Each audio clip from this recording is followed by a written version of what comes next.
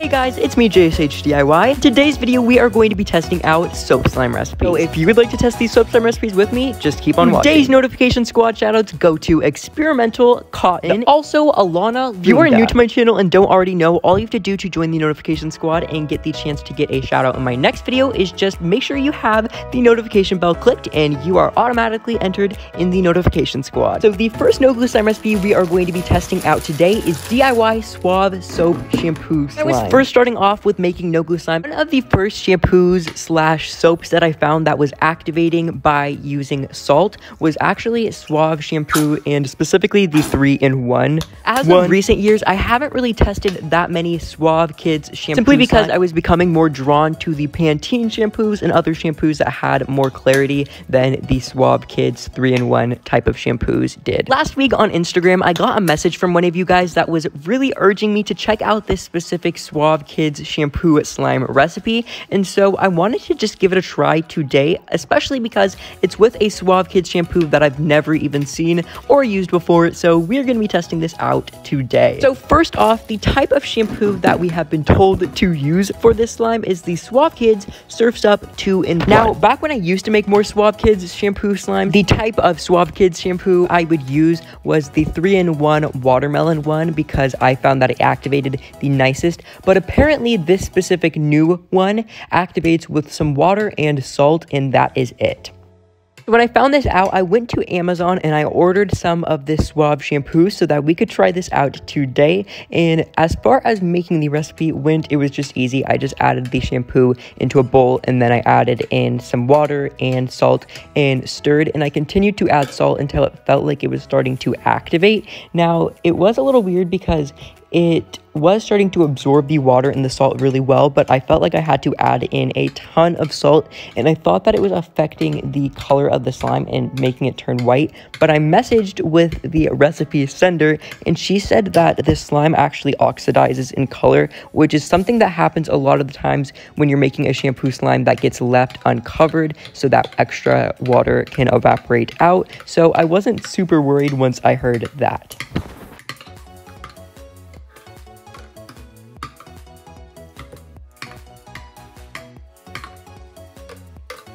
The formula of this shampoo felt similar to Pantene shampoo once activated, once I had added in all of the salt. And so I was super excited, and I let this sit for a couple of days for excess water to evaporate out. And this was what I got.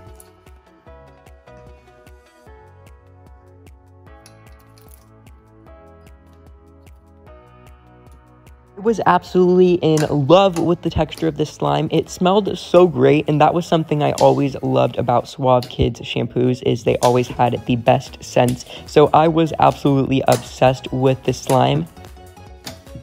Also, the whitening problem didn't end up being an issue because it resolved itself after evaporation and also just letting it sit, so the salt didn't affect the clarity.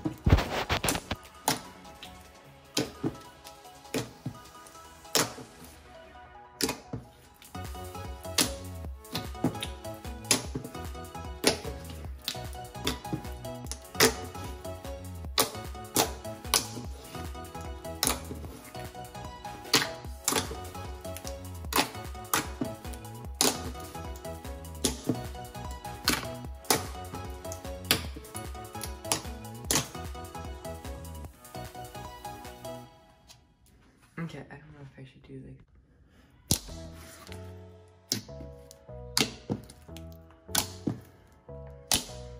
Next slime recipe we have been requested to test is Dial DIY shampoo slimes. Now, I have not made that many different slimes with Dial shampoo. I feel like Dial is more known for their hand soaps, but today we are going to be testing out 2 Dial shampoo slimes to see how they are. So the first one we're going to be testing out is this purple Dial shampoo slime. The recipe we're going to be applying to this shampoo is really simple. All we're going to be doing is just sprinkling salt on top of the shampoo and leaving it uncovered, and the salt will absorb over time. And you're supposed to know when you're done waiting once it has darkened in color, because that is how you know excess water has evaporated out. And when excess water has evaporated out, it also will be thicker because it has dried out, and the shampoo is supposed to feel like slime from the combination of drying out and the salt. And this completely worked, and the slime was really good. It was sticky because obviously it's fully made of shampoo, but the slime was holdable and it clicked, and it just had this very clear look to it, which I liked. Finally, I don't think I'm going to be testing that many more Dial shampoo slimes in the future because I really don't like the scents that they have. It has like this smell that almost gives me a migraine. It's very perfumey,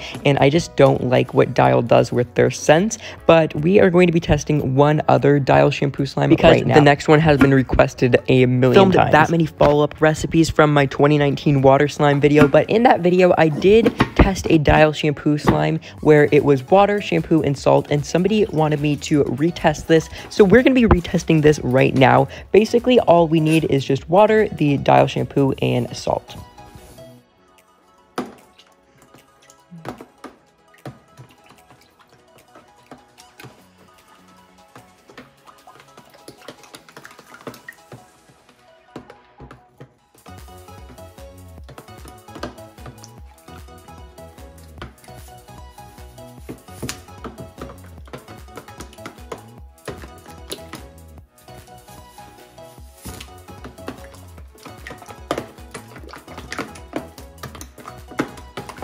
The salt and everything is all mixed in. All you're supposed to do is simply just let this sit to dry out, and that is exactly what I did.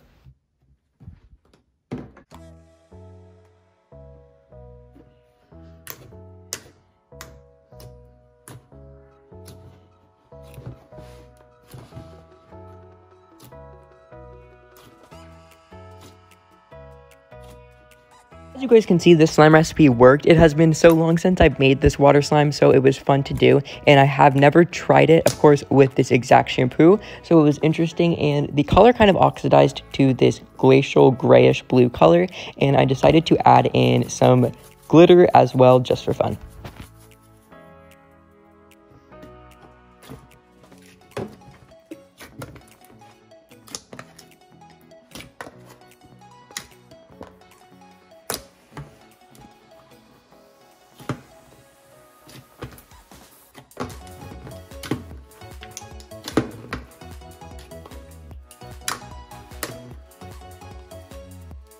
Next soap slime recipe we're going to be testing out is 15-minute shampoo slime. So we are going to be seeing if this recipe works. For the slime, we are going to be using the OGX coconut water shampoo, and apparently all you need for this is just this water and salt, because what you're supposed to do is mix the OGX coconut shampoo with water and then add salt and put it in the fridge for 15 minutes, and within 15 minutes you're instantly supposed to have a slime. Now the slime is not supposed to be clear, but I guess the main distinction with this recipe is that it is completely thickened and everything, so we're going to be seeing if this works right now.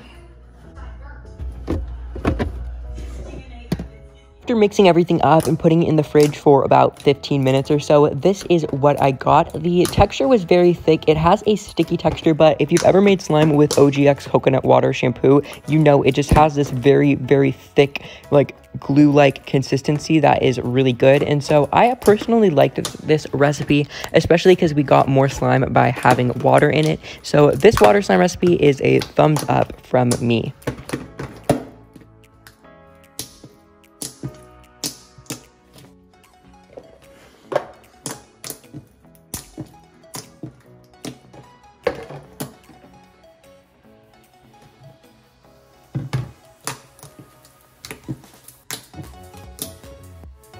next no glue slime recipe we're going to be testing out is hand sanitizer plus shampoo. So we're going to see if this works at all.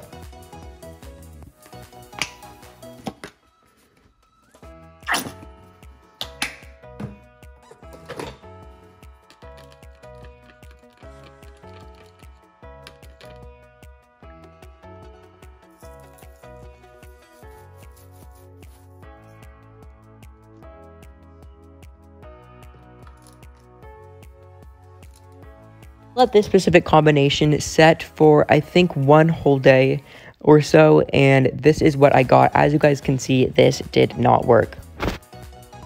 Soap slime recipe we're going to be testing out is this Elsa Suave Kids shampoo slime. So first off, when I opened the shampoo, I noticed it had a weird consistency. It almost looked like a guar gum type of ingredient was used in it because it was super thick. And because it wasn't clear, I decided I was going to add some metallic powder because it was already slightly metallic, but it was in between being metallic and white. So I added in some of this holographic iridescent purple to pink chameleon metallic powder. The slime recipe, all we're supposed to do is let it sit for 3 hours, and it's supposed to be slime when we come back to it after mixing and adding in air bubbles.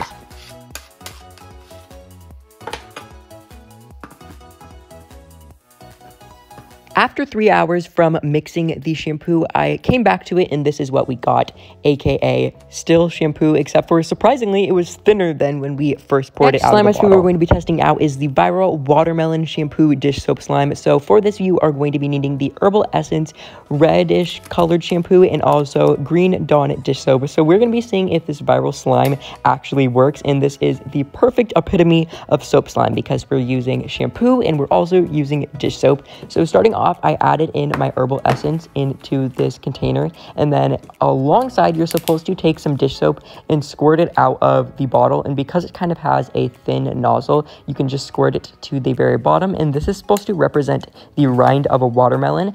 I went through with my finger and tried to fix the shampoo and the dish soap because they kind of had mixed together, but then after that, all you're supposed to do is add some salt and then let this sit.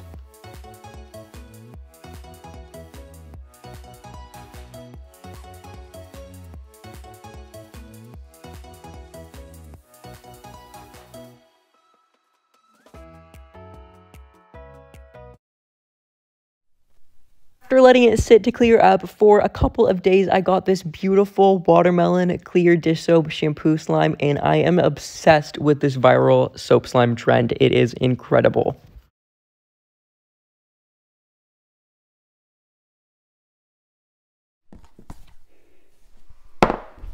Soaps together also smelled so good, it almost represented an actual watermelon because the Herbal Essence shampoos always smell so sweet and amazing, and the dish soap kind of added a little bit more of a watermelon scent because it was green apple. The scents together mixed to be a literal watermelon scent. So I totally approve of this shampoo dish soap combo trend, and I think that this watermelon viral slime is incredible.